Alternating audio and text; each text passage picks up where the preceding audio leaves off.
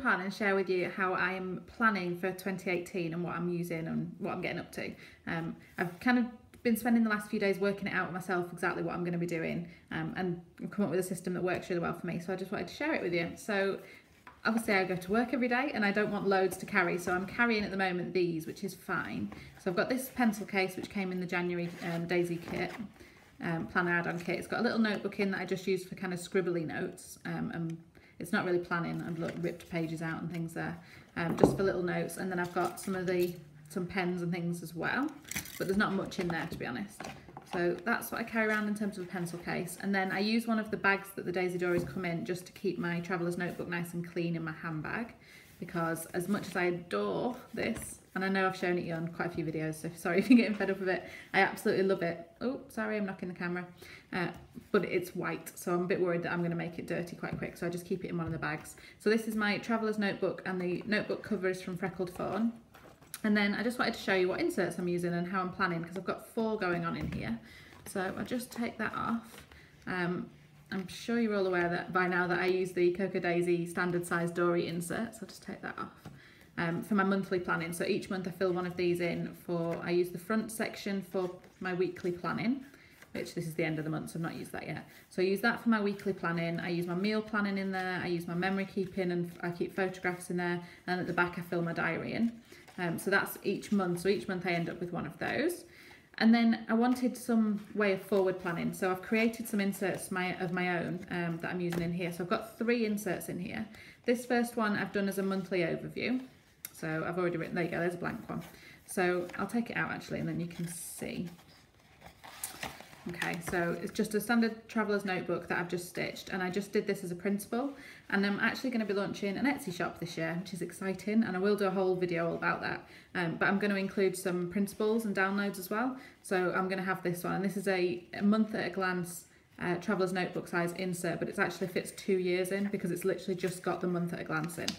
Like I said, I've got my monthly Daisy Dory coming, so I don't really need more than this. I just need to be able to put some notes in for future meetings and things, so I'm using this, and like I said, it's a full 2-year one, and then so you get all the way to the 2019 end, and then you've got some note pages at the back as well. So I'm using this, and what I'm doing is that each month, so you can see this is obviously January, I'm using the washi and things that come in the kit, this kit, just to decorate it. I like to try and use up all my stickers and die cuts in my main dory, so I'm not using those. I'm just using some of the extra washi and extra post-it notes, because there's always some of those left, just so that I know which kind of at a glance which dory this goes with, if that makes sense. So if I decorate each one, so like just a little strip around the edge, and it just gives me somewhere to jot in birthdays and meetings and paydays and all that sort of stuff that I just need to know at a glance. So I'm using that one as well.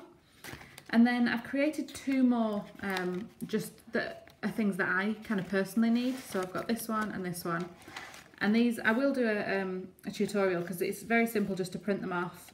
I just stitch them together. I chose a cover, so I'm using craft paper that's patterned, and this is out of a 12 by 12 paper pad, so you can see all 3 of them match. They're all out of that pad, and then I just stitch them, so it's dead quick and easy. If you think it'll be useful, I'll do a tutorial on how I make my traveller's notebook inserts. But like I said, I've got a month at a glance one. This one is, I'm going to flick to the middle because this is, oh no, this is my daily chores one. Sorry, I'm getting the 2 muddled up. So I've just created this one as a way that I wanted to track kind of daily habits, and obviously this is for me personally, so I've just created this on the computer, and it's the things I want to track, and I'm thinking of making these available in my Etsy shop, but I think I'll have to do each section of this as a separate insert, because I don't think anyone will want this same mix, if that makes sense. So for example, it'll make more sense as I go through. So I've got my January tracker, and I've got these daily trackers. So it's things like drinking enough water, doing my daily chores, making sure the dressing room's tidy, read 10 pages of my book. It's all like personal things that I want to achieve each day, my exercise, my YouTube, all that sort of stuff's in there, and be asleep by 10, just so I can tick off each day as it's done. And then I have a chores list, so every day which room I want to be tidying, what's my daily list, my weekly list, and then some notes of kind of projects that need to be done around the house. So on my daily kind of have you done today's chores, I know which, you know, what I'm supposed to be doing each day to get everything done. I'm rubbish with chores, I usually leave Chris to do it, which is rubbish, so that I'll give it a go. And then I've got a budget planner as well, and 2 pages of expenses, because I want to kind of keep track of what I'm spending this year. So I've got 2 pages for that, just in case it runs over. And then we're saving for honeymoon at the moment, so I've got this savings kind of tracker, so I can, every time we sell something or make a little bit extra to put in the pot, I can jot in there what it is, and then by the end I can add it all up. And I've got 2 of those. And then I've got an exercise and fitness log as well, so I can track my yoga and then some challenges that I want to do, so sit-ups, push-ups, squats, and then I have a, what's it called? I can't even remember now, pedometer thing for my daily steps. And then my weight as well, I want to lose a bit of weight this year, so I want to track that and my measurements and my daily walks and things, so I've got a page for that. Then I had a kind of spare page, so I've done books and magazines that I'm reading, TV that I'm watching, and films, because that's something I really enjoy. And then I've got my Instagram planner, so I can plan what I'm going to post each day, what challenges I'm taking part in, collaborations, projects, and then a tracker as well to make sure that I did actually. So that the planner and the tracker never usually add up. They don't always stick to the plans, things pop up, so that's that as well.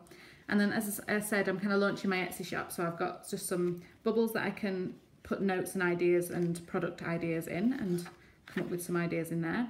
And then I'll have a tracker for products that I've listed and then any sales. And that's it, so then it goes through February. So exactly the same pages again for February, and then so it's a 2-monthly insert, and then I'll have to print another one at the end of those 2 months. So I'm thinking of making each of these an insert, so kind of, for example, an Etsy insert, an Instagram insert, you know, all separate, your exercise and fitness insert, because I don't think anyone will want this exact same setup that I've got. I'm sure there's pages in there that you think, oh, that might work for me, and plenty that don't. So I think I'm going to do that. So that's my little kind of daily tracker one. And then this last one that I've created for myself is just YouTube.